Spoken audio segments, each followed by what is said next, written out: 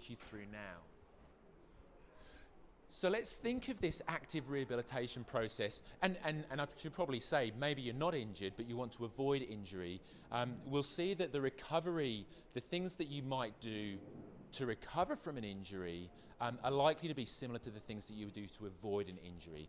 And so this is what we're going to run through, and we can use the acronym RISK, which stands, so the R is for reducing load when necessary, and improving the capacity to tolerate load, shifting load, but also keep adapting. And we'll explain those things for you now.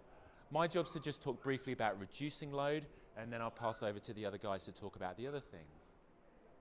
So, when it comes to reducing load, picture this scenario. I'm not talking about someone that has had an acute traumatic injury at the moment. So if you're on crutches or in a moon boot or something, this probably isn't relevant. We're talking for the majority of runners and triathletes whose injuries are either chronic or recurrent or that mild niggle. So you're still able to run, but you're impaired in either you have pain when you run, or you can't progress your running because of some kind of pain. So you're limited in this inability. And this is the most common thing that we see in the clinic. Now, when it comes, and we have this issue that what we need to do first and foremost is change the load that's going through whatever that damaged area is, whether it's the knee or the shin or the Achilles or whatever. We know that reducing that load down to a level that can allow for some tissue healing is really important. But we also know that if we totally remove load, that will impair the healing process. And this is the first conversation that's often quite profound for people that we talk to, that when we encourage them to maintain some running volume, that's often perceived as being a little bit counterintuitive.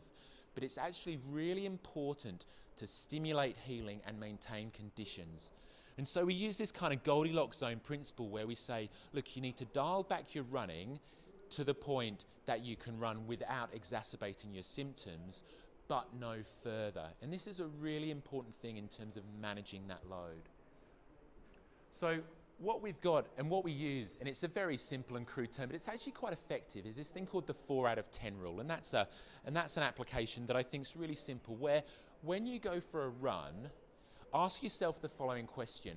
My niggle, whether it's a niggle or an acute pain or whatever the case may be, give it a score out of 10, where 0 is no pain and 10 is unimaginable pain.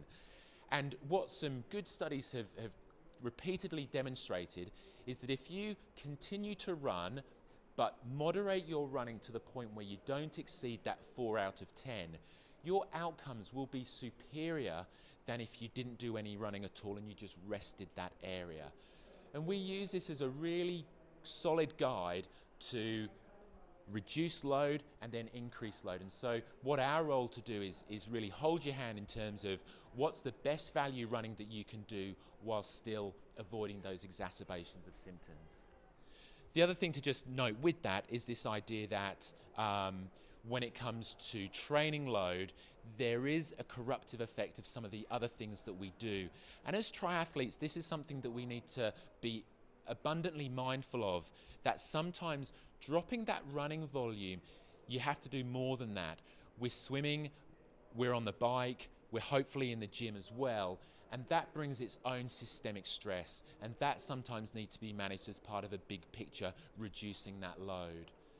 And I suppose the final thing to say, and along with that, is probably that we're 99% type A personalities in here, is that there's probably other stresses in your life, be that work or family or other things that are filling your plate.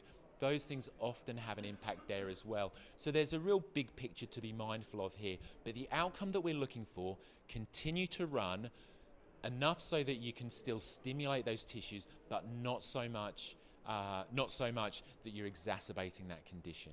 Anyway, so that represents the first pillar of what we're talking about. And I think I'm going to hand over to James now, who's going to take that on to talk about the next thing. So thank you.